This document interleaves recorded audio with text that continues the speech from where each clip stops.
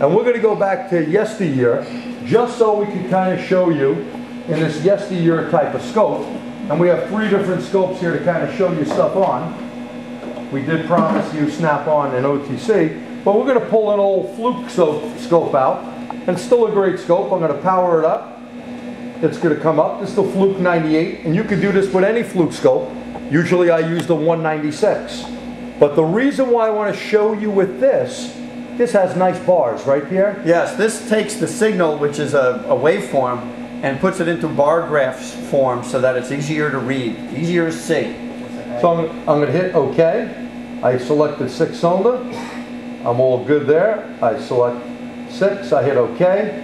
I'm going to go to scope. Okay. When I go to scope, and this is what you're going to do on your scope, you're going to see. You don't have this unit. Don't worry. We just want to show you something, how nice and easy it does it. We're going to go to relative compression unsync. Relative compression unsync. Good shot. If it was synced, we'd be hooking up a wire to some kind of a sync, you know, like a coil or whatever, some crank signal, something that would make it so it always knew which one was number 1. We don't do that now. We don't know which one's number 1. We just know if they're all even or not. Well, you know the big thing here, and I'm going to put this down over here while you're still. Well, I'm yakking. Or you could put that box down, but let me show them the connections first, I should say. So I have this blue filter here. This is what Fluke used to make the bar graphs. It takes their AC voltage that they're reading, but filters it very nicely. And I put this on here. It's 10-to-1 filter. And then we have the leads here that Pierre is so nice to untangle for me because... Of course, I might have been the one who tangled it to begin with. And we took the clamps off. So here's the negative, is the black, and the positive. And we're going to put the red one in the 16 volt is going to go your red lead, if that. And we're going to go in chassis number 4. Make sure we're all the way in. Let's give them a good picture of that, Pierre. Yep, there you go. And now, that way we have power and ground, right? That is correct. And we're going to have Dim to crank it when I tell them, and we're going to go over to the scope here. Now, I'm going to hit OK. And could you see that OK or not? It looks pretty good. Okay. So here's OK. Go ahead, crank it.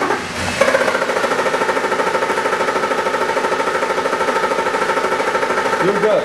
Now, yeah, it takes a while. You see, the scope doesn't pick it up right away because it has to see enough of these signals so that it gets a reliable signal, basically, to analyze. And what's really nice, again, let's put these 2 things together. Give me a little wire here. And by the way, we're using an extension OBD2 cable that you can get from OBD2, the number 2, cables.com. You can get a 15-foot extension cable. That way you're not tied to the diagnostic link connector. So we're plugged in here, and notice because this car wants to kick it as some fuel, you're not going to get a 100% accurate reading, but we don't have anything that is more than 10% difference. Okay? And we'll do it one more time just to see. Now, even though, and I'll tell Eric when to do it, even though we don't know what cylinder it is, right away I know I don't have a bad mechanical condition, correct? So I'm going to repeat the test. Go ahead, Eric.